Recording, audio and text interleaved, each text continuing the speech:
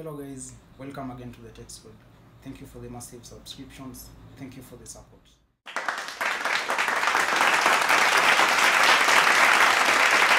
So today we have quite an amazing machine here with us, the HP Pavilion 15 2018 model.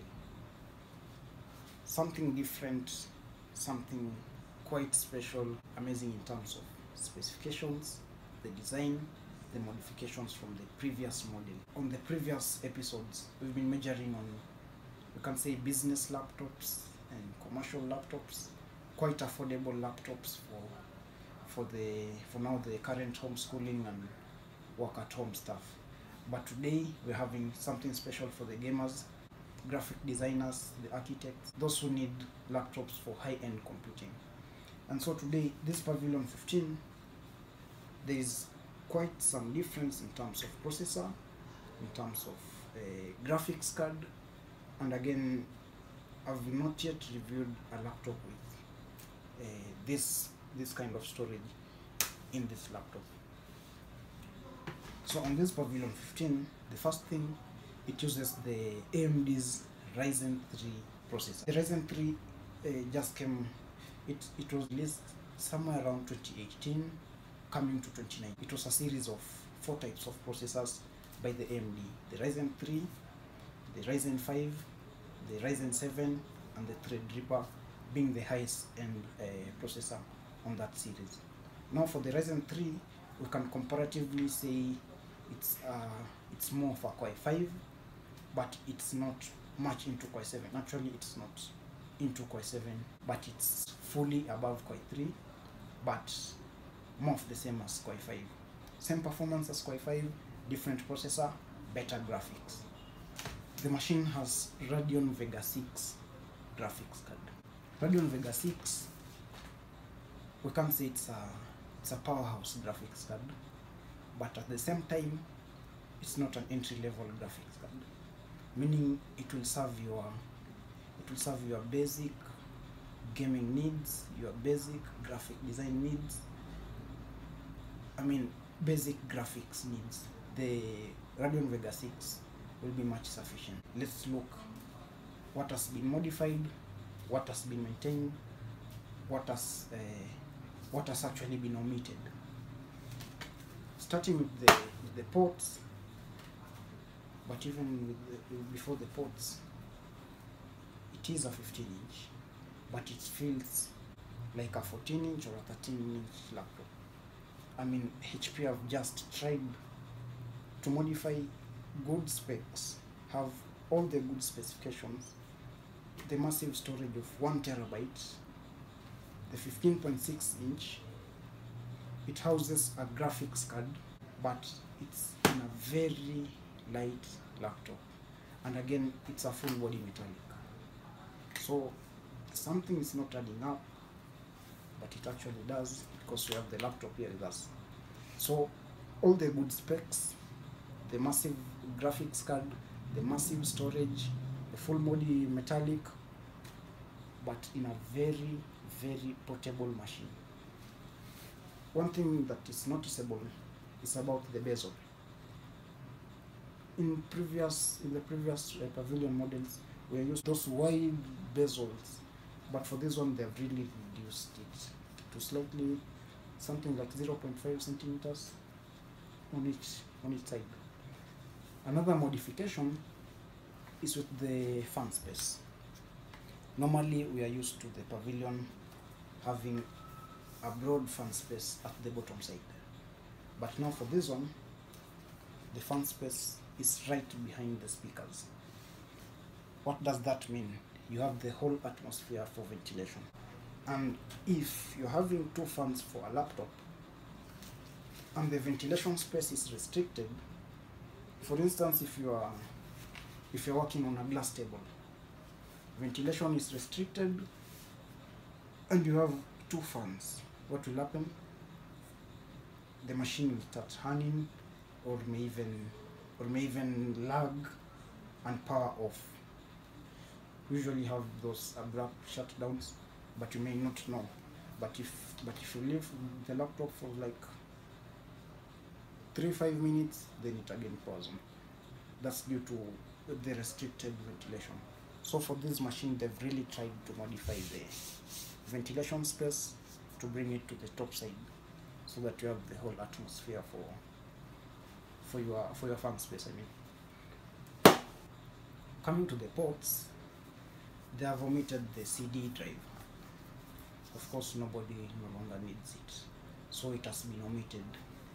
Another omission is the extra USB 3.0 port. Normally the pavilions come with three USB ports, two for the 2.0 and one for the 3.0. Currently we are only having two 2.0, no other USB on this side, but there is a plus, the USB-C. You have the 3.1 USB Type-C for charging and also for data transfer. Another thing, they have really tried and maintained the Ethernet port for again data transfer and internet connectivity. For instance, if you're in an office setup and you don't have the wireless connection, then you have the Ethernet connection for the internet. Again, they have maintained the HDMI port, very important. We understand if you're doing gaming or you're doing some design, you need to project your work on a bigger screen, so as you can have better gaming experience. You see the players very well, and if you're doing graphic design, you need to project it to a bigger screen just to have a clearer view of whatever you're designing. And so for that, HP, they've really tried. So what's special about the machine? In a laptop, we have how many things? You can say 4 basic things. Number one is the processor. This one has the Ryzen 3 APU.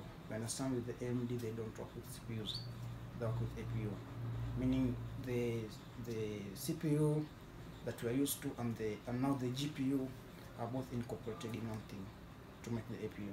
And so the Ryzen 3 in conjunction with the Radeon Vega 6 graphics is just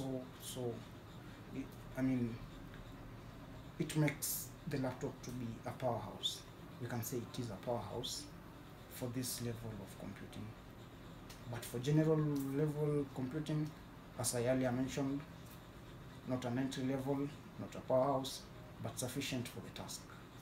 Beginner gaming, beginner graphics card, graphic design. I keep confusing the two, graphics card, graphic design, but all in all you get to the point. So the CPU, the GPU combined to make an APU which is very strong. Again, we are talking of the RAM. The machine comes with 12 GB, 12 gigs of RAM, expandable to either 16 or 32. If you have your finances right and the machine needs bigger memory, then you have the space. You can do up to 32 gigs of RAM. That will make it so fast, so stable, and you won't have hanging issues when you're working with the projects or rather when you're gaming. Again, the storage, a terabyte. Currently you're having 1 TB that comes with the laptop, but again you have a slot for the SSD, so you have an option of later making the laptop to be hybrid, meaning you'll be having both SSD and HD on the same board, and that would ensure that you have both a fast laptop and a massive storage. What else would you need in a laptop?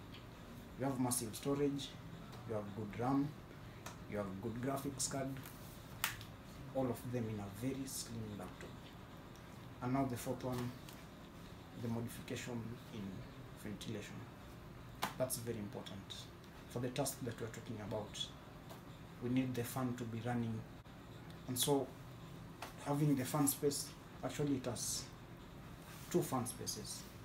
The bottom one is there, still maintained, but the primary ventilation space is behind the speakers. Mentioning the speakers, the machine comes with the Bang & Olufsen B&O. if you've used the HP Spectra series before, the Envy and some of the Pavilions before they used to come with Beats Audio, but now these ones are coming with B&O. B&O gives an amazing sound output, and that's what we're having in this system. So guys, if you're looking for a laptop for gaming, for graphic design, or any high-end computing task, I would surely recommend this laptop to you. I've not had so much time to test it, but I've installed Windows and I've tested some few aspects. Boot time less than 40 seconds. The speakers are amazing, as I've said. Quite a good display. Though for the camera, they've still maintained the 720p. Maybe on the next one they'll consider the 1080p, but 720p is still quite okay with Skype and Zoom and such stuff.